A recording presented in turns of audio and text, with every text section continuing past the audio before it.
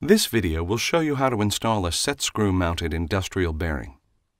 First, check your shafting to ensure it is clean, round, straight, free of burrs and nicks, and is not undersized per manufacturer's specifications. If necessary, lubricate the bearing bore and/or shaft to help facilitate assembly. To increase holding power or facilitate ease of removal, the installer can elect to spot drill or mill 1/16" deep flats into the shaft. If it is necessary to tap or press units on the shaft, use a hardwood block, soft steel bar, or tube against the inner ring. Do not strike or exert pressure on the housing or seals. With both bearing units on the shaft, locate the shaft in position. Lightly bolt the housings to the mounting structure.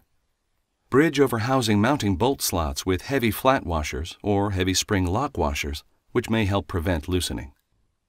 Prior to securing the bolts, establish the final position by aligning the bearing units by hand or rubber mallet. Once properly aligned, securely bolt both units to the mounting structure. Ensure that the shaft can move axially through the bearing bores to confirm proper alignment. If this cannot be done, then loosen the housings and realign the shaft. Snug both collar set screws and then rotate the shaft and alternately tighten to recommended torque values. If a torque wrench is not available, tighten the set screws until a permanent twist is established on the Allen wrench. If using an expansion unit, lock the fixed bearing first and center the bearing cartridge in the housing by hand.